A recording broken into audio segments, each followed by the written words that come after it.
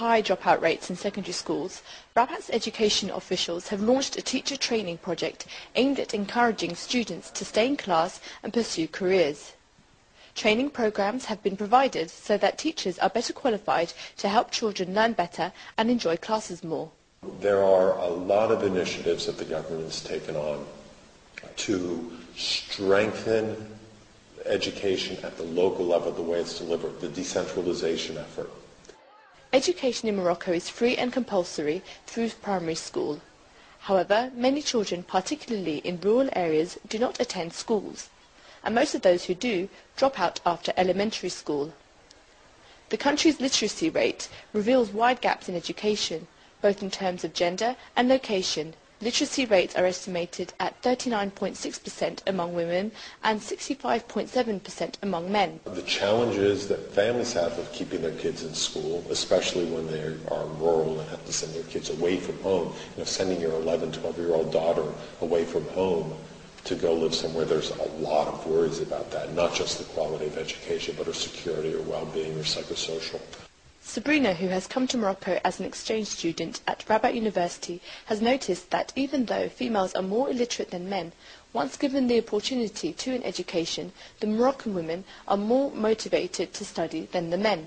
Even if illiteracy is higher among women, I've noticed that in university in Morocco, women are way more dedicated and spend way more time studying.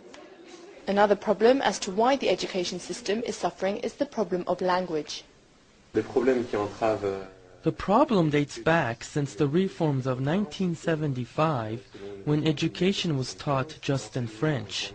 Now Arabic is being taught in primary and secondary schools, and French at university. The Institute Amadeus therefore believes that the switch of language from Arabic to French can be confusing for some pupils to cope with. According to educational organisations, although education is weak and the rate of youth dropout is still very high, the government has been making a lot more effort in improving the education system in these last few years. However, some feel that it still has a long way to go. Noor Hakim, Press TV, Rabat. Look closely in the vibrant street markets of Rabat or Casablanca, and you'll find hundreds of children, some as young as 7 years old, working 40 hours or more every week. There are more than 600,000 child laborers in Morocco, 11% of the country's children, and half of them are girls. I have been working as a domestic laborer in South Morocco for 2 years. I was working hard. My employers were beating me. Whenever I saw children going to school, it reminded me that I could not go to school myself, and I was heartbroken. With no chance to go to school, El Bouktawaya and others like her will grow up illiterate, poor, and desperate. But on a cliff edge along the rocky Moroccan shore, a sign of hope is rising above the crumbling walls of an old fortress. Inside is another world, not one of desperation, but a world of magic, illusion, excitement, and a chance at a new life. Here at the circus school, children trapped in the cycle of poverty and child labor can experience a world they never dreamed possible. Thanks to the efforts of a local community group, after free lessons in juggling and trapeze practice, they spend time in a nearby classroom, going to school just like most other girls their age. Outside the circus tent, the realities in Morocco are slowly changing. Child labor rates have fallen slightly in the past 10 years. Experts with ILO's International Program for the Elimination of Child Labor and other organizations say that's in part due to innovative programs like the circus school and to a dramatic rise in school enrollment. Morocco now offers primary school education to almost all children, with enrollment jumping from 52% in 1991 to 92% today.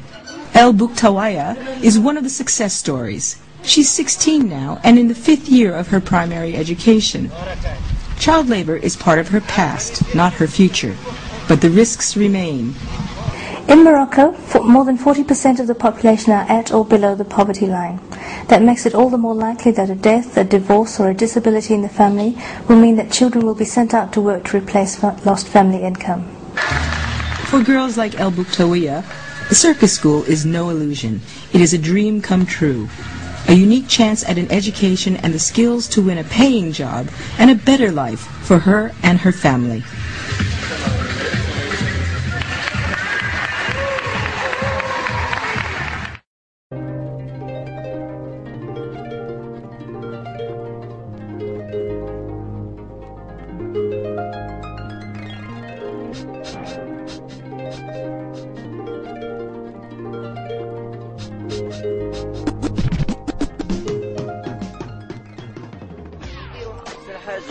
The best thing to do is to repair the roofs of classroom. Because they are leaking. They can also build a library for us, repair the bathrooms. Sometimes puddles form on the way to the bathroom. Children get their school clothes dirty.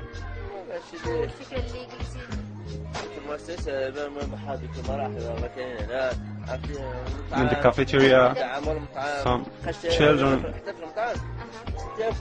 get food, some do not. If we receive more support, then all students can have food. And it's very important because of all the poverty in this region. So, the books, the school provides them for them. Okay, and the notebooks? Yeah, the notebooks, they give them like 4 at the beginning, because they give them all that in the beginning of the year. Okay. The school year. They get a new one each year. Yeah, so they give them the books and this chalkboard and the copybooks or the notebooks. But then if the copybook has finished, and so he has to buy another one. Right. Okay. And also the pencils or the. They have to buy. Yeah, they give them to them at the beginning of the school year, but then if they finish, they lose them. Or yeah, use them. they have to buy them. Okay.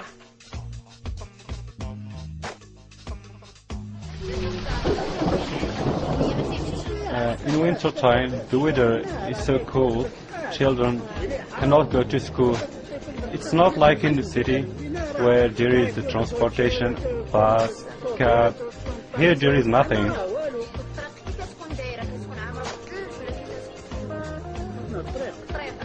The road is full of snow, there is half meter of snow, and children are sinking in it. There is also another problem when there is flood. River. Children cannot find a way to cross the river. Just 6 or 7 days ago, the river killed a kid. The river destroyed the bridges and children have to walk to Agutim so as to cross the river and go to school.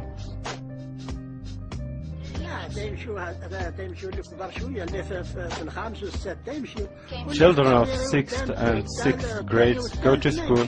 However, the 1st and 2nd and 3rd grade children do not go because of the snow and coldness. It's difficult.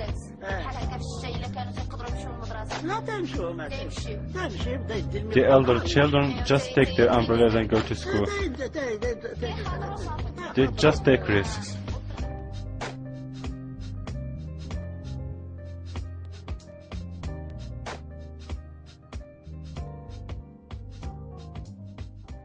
And finally, we end up in Morocco, where schools in Marrakesh are going beyond the basics of reading and math to teach their students what they call respect. Shahida Amin of Egyptian television gives us a lesson. Hind recently lost her father in a car accident and is trying to get over her tragic loss. Since her parents' divorce, Afef has been feeling unwanted and insecure. And Aisha is a victim of domestic violence. These girls no longer have to suffer in silence. At this secondary school in Marrakesh, the students are being urged to open up and discuss their problems with an expert confidant at the school's listening center. Fawzia Rafiq says she's been trained to listen and extends her support and assistance to the girls in need. And the children's voices are being heard outside the listening center as well. For in Morocco's so-called schools of respect, dialogue, participation and collective decision-making are the defining features. The link quality education to human rights in general and children's rights in particular. We are talking about a school of respect, we are talking about innovation, we are talking a school which is open to its community.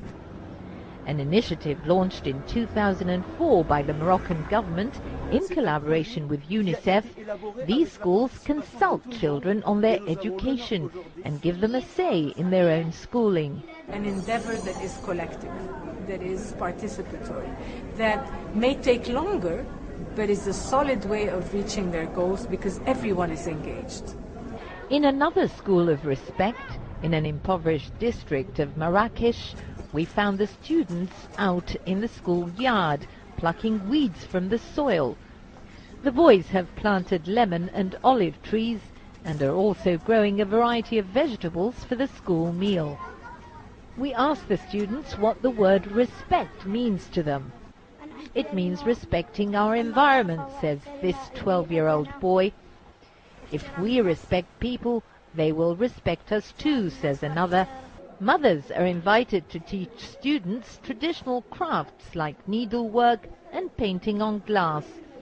These classes establish links between home industries and future careers for the girls. By offering these kids quality education based on human rights, the schools are capturing society's energy and becoming engines for change and achievement.